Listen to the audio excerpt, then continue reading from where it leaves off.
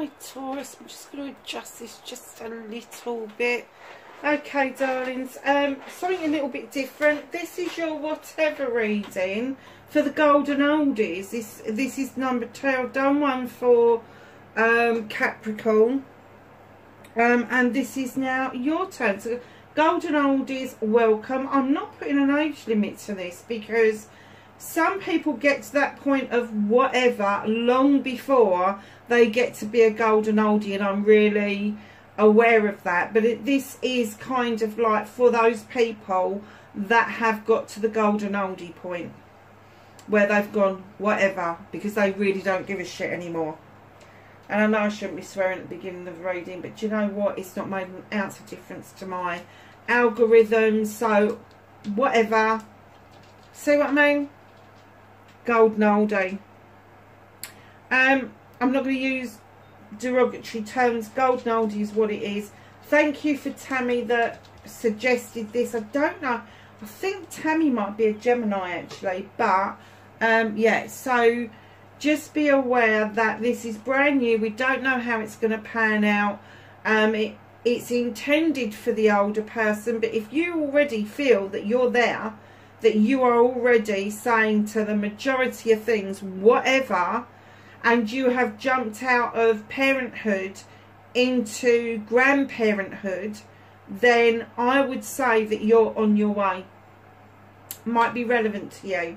So my lovelies, what we've got here is the whatever. So the what is across the top, the ever is across the bottom, energy card, happiness card, and then we'll pull some from the angels and ancestors. So what happened, how it happened, the action you took, the truth of the matter, and then we've got the empathy. Now that whether that's you being empathetic to a situation or somebody else, there is empathy that is needed or required in every reading. So victory. So what did you take from this? What did you come out feeling better about?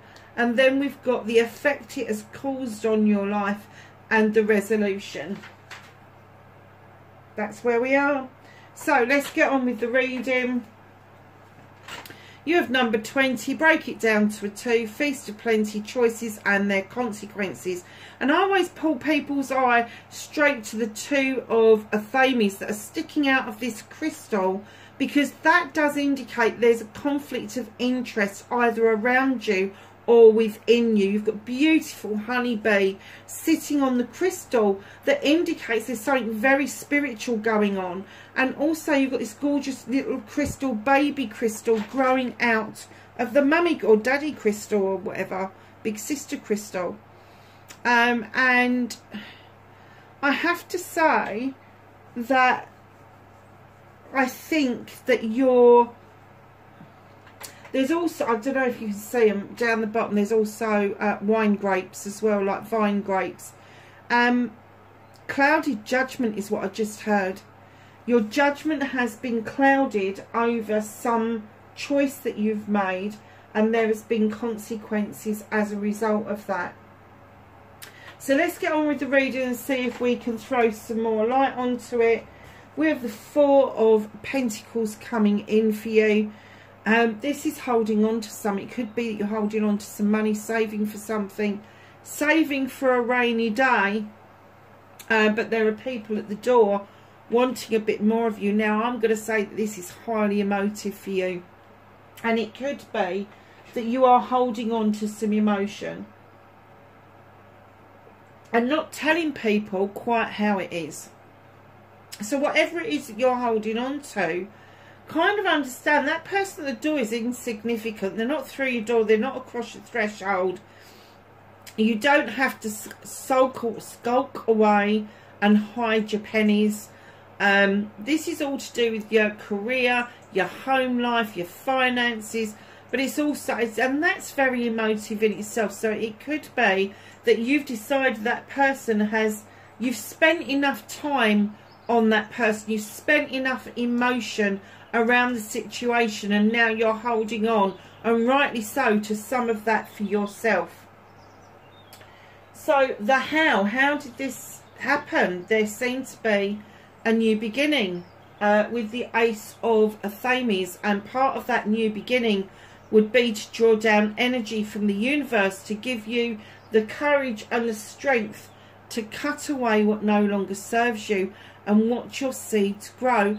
I'm kind of getting that that was okay until you started to cut away what no longer served you.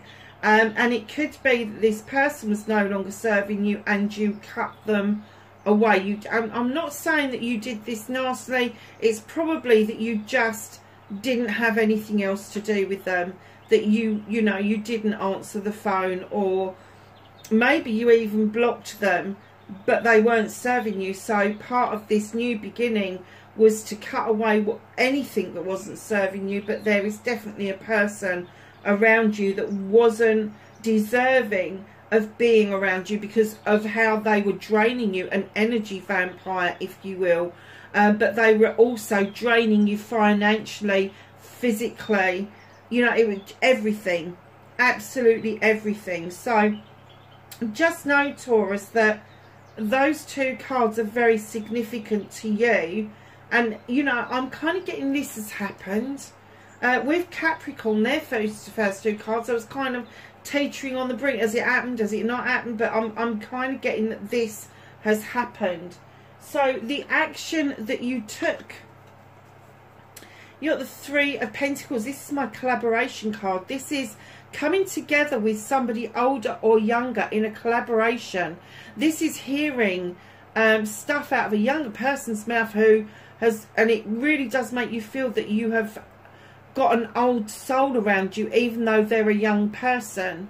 You've got an older person, maybe a partner, maybe a friend, who, and it could be you even, who comes out with these wonderful little ditties, you know, sort of like, what was my nan's favourite one? I can't even remember now. Sick and Tired, or Barney's Ball, Buggered was one of her favourite ones. Sick and tired, sick and tired. And one day when I was fighting for my son, I sat down and I actually felt sick and tired at the same time, and it was the first time I'd ever felt that. And I went, that's what she means. That is it. And this is the feeling I'm getting from you. You suddenly go, that's what that means. Yes, I've got it. I finally got the meaning of that. So our next card is the truth of the matter. The truth of the matter was, with the Eight of Chalices, there was some procrastination going on. You weren't quite sure if it's what you wanted, where you were going with this, and you kind of stalemated. You got the Eight of Chalices behind you in the upright. Everybody had your back over this. Everybody said to you, yes, but you got to a fork in the road and you didn't know which way to turn. Let me tell you, if you had choices, you didn't have your answer. Wait a bit longer. Wait a bit longer, because the answer will come to you. It will. Because the eights for me are all about communication. And sometimes we ask for something, we do something in such a hurry that we forget to wait for the energy to catch us up. So, my darling, empathy. Look at this slow moving energy with the Knight of Pentacles. This could be you right under the Four of Pentacles. You are moving in the right direction. You can see the future in sight. You've got a giant sized pentacle. You've made investments wisely. And now you're moving towards that career, that home life that you want. And maybe work-life balance as well. But this energy comes in and tells me that it's been slow moving. It's been slow coming to you. You've got 1, 2, 3 pentacle cards. Right and proper, because you are an earth sign. But this slow movement has had you kind of like overthinking some situations. Is that the answer? Is that not the answer? Do not toss a coin or roll the dice. Wait. Wait for the answer to be presented to you, because neither of those, any of those choices that you have got are not the answer. Because if they were, one of them would snap out and you would have no qualms about doing it, and you're not there. So, my darlings, victory. What you've taken away from this? Five of Chalices. You knew something had been spilt. You knew something had spoiled. Or spoiled, I should say. So here you are, in the bleak midwinter, letting go finally of what is not serving you, what has gone on before, recognising that you've got these beautiful chalices in that basket waiting for you to make this decision finally, to watch whatever it is just seep into the ground and be dissipated. I'm getting that that has been a bit of a big lesson for you, that you can let go of things and it's okay to do that. It's not about the other person, it's about what it is that you have the time for, what it is that you are willing to get caught up in. If you're not willing for any of that, if you don't want the he said, she said, if you don't want the person knocking at the door, if you are really, like, really fucking done, that's what this card, and you've taken away from this experience, that it was okay to do that for yourself. It was okay for you to just understand that letting things go doesn't mean destroying your own soul. It means actually filling that well up that you've had drained previously. Taurus, this, do you know what? It's a strange reading, because I do get the feeling that you've got this inner conflict, you're depleted. I'm getting all of that stuff, but spiritually speaking, I think there has been a bit of a shift for you, and the shift is happening here with the Star card, where you suddenly realise that healing isn't the one and done. Healing isn't going to see Joe Bloggs down the street for a bit of Reiki, or going to a spiritual church for a bit of spiritual healing. It's all of you, physical, mental, emotional, spiritual, sensual. The whole lot needs to be looked at. And here's this fairy beckoning you into the eternal waters of healing. Because we may feel we're healed from a situation till it rears its head again. But if we are continually cleansing and clearing out of the way what no longer serves us, we are making room for the new. We are making room for that star to grow bigger and brighter and grant us the wishes and the manifestations that we may have had in place for a very long time. So, the resolution. In comes the King of Wands. Could be an energy around you, Aries, Leo, Sag. It could be part of your birth chart, Taurus. Let me tell you, passion and desire, projects, plans, people. This King has done the fucking lot. He's been it, seen it and done it. You as an earth sign, very often you're going to be a CEO, a director, a manager, that kind of thing. This guy heads up the project. You are the type of guy that can bring in the contracts, you can bring in the agreements, you can work with other companies, you make wise investments. This guy understands how to run a project, how to put a plan together. He's got this magic wand and he's got the Midas touch, let me tell you. And he says to you, look, if you've got this passion, if you've got this desire, no matter how old you are, put it into action and see the magic happening. See the magic. Stop having this inner conflict about what, I don't care if you're in your 40s, 50s, 60s, 70s, 80s, 90s, 100. We have just had a massive experience that our Queen of the United Kingdom worked up until 2 days before she died. She was working on the Tuesday. She shook hands with the new Prime Minister on the Tuesday, welcomed in her 15th Prime Minister, and on the Thursday afternoon she passed away. She worked with a work ethic like nobody else ever had or has ever seen before. And this is what it's trying to tell you. It is okay for you to still reach for those goals. It's okay for you to still reach for what it is that you want out of life. You've got a crystal ball there, for Christ's sake. It is telling you, look at the future. And it's no good at 60 looking at the future going, oh, I'm retiring in 5 years, 10 years, whatever. I'm not retiring. I'm never retired. I've decided I'm not retired. I don't want to. I don't want to. I don't ever want to feel old. And if that means I've got to sleep 12, 14 hours a night so that I can function 12, 14 hours during the day, that's what I'm going to do. Exactly that. So healing, allowing your wish fulfillments to come in, and then seeing what it is out of projects and plans that you still have the energy to do. Because that's what he is. He's energetic. You know, he has got... there is a certain arrogance around fire signs. There is. The King of Wands is going to be Aries, Leo or Sag. And I have to say, the most fun-loving one out of the three of those is Sagittarius. The other two, Leo, they can be fun-loving. They also can make magic or can make mischief.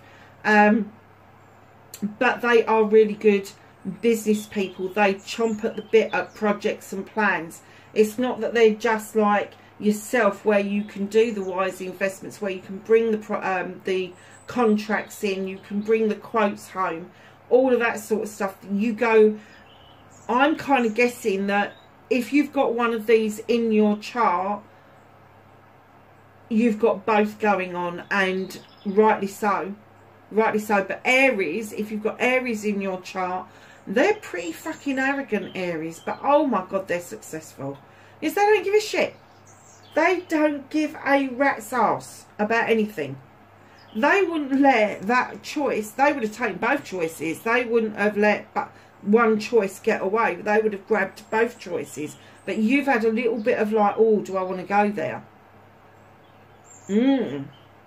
Well, there's definitely a lot of energy around these two cards, definitely. Now, the Star card is a 17. Break it down, it is an 8. It's another communication card. And this is communicating with yourself about what it is that you need to do, what the action that you need to take in order for you. And it's right under your action. Is it under your action card? Yeah, it is. Right under your action card. So the action that they're saying to do, yes, collaboration is fucking brilliant, but you need to do some healing. And we're not talking about, oh, I've just broken up with my girlfriend, I need to heal from that, I've got a broken heart. We're talking about maybe you had some incidents way back when that you haven't dealt with, and you've just buried them. And they're coming back to, as you're getting older, they'll come back and they'll haunt you. They really will. But there's this investment that you want to make. And I'm getting that you started it, and then you had to stop because you didn't know what to do. And he's saying, come on, I'm done with you procrastinating. I'm done. I'm waving this magic wand for you to clear the debris and the shit out of the way. It's going. It's gone. What was I just saying? Oh my goodness. Number 25, it's 7. Blessings, options and choices. Release the dark wound. Let love live. This is your happiness. Why? Let me ask you, why do you think that you need to keep living with a dark wound? Why you keep picking at the scab and reopening it? You've got to let love live, darlings. And the way you do that is you start loving you first. You put you first. You put in healthy boundaries. You put in healthy respect, self-respect first of all, and healthy respect for others. And what that does, it builds this boundary around you that you are not going to take bollocks and bullshit from anybody anymore. But it doesn't mean that you've got to put this crusty exterior that other people need to pick at, because they don't want to do that. If you've got somebody honestly coming towards you that is offering you new love, you need to be able to face them in all honesty, that all the wounds are now healed.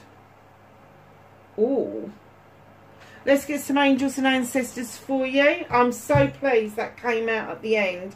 because I did get the essence that there is something that's been unhealed, and it is a deep wound, and you need to start dealing with that, because you really do. Even if it's not the love of somebody else and it is self-love, it is better to live in love and joy than it is in regret. And absolutely.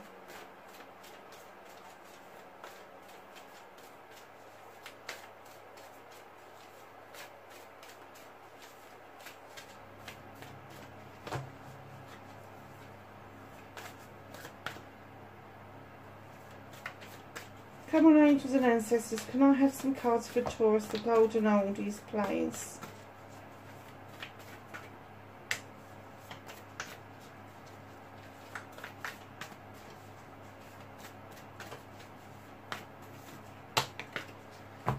Okay, so that was first. Then those, and then those. So, Seer. See beyond the current situation, my darlings. What was we just saying? You do need to move beyond that. Protection, Guardian. Drop your shields. Protection. Do you know, a lot of people get it muddled up. They think they can reject somebody because they want to protect themselves. But I have to say, protection has got nothing to do with rejection. It really hasn't. Star Ancestor, follow the voice of your soul. What is your gut telling you? Communication again. Father Sky, trust in the unknown. If it can't be seen, it doesn't mean it doesn't exist. Eagle, see from a higher perspective. Allow yourself to see from all angles. High Priest, intend and create. He is also a traditionalist. He traditionally looks at things, and that's okay to do that. Winter, take care of your needs. Couldn't be any clearer than that, could it? Taurus, wherever you are in the world, I hope you enjoy this reading. I hope it's been of some help, and please be safe. Bye for now.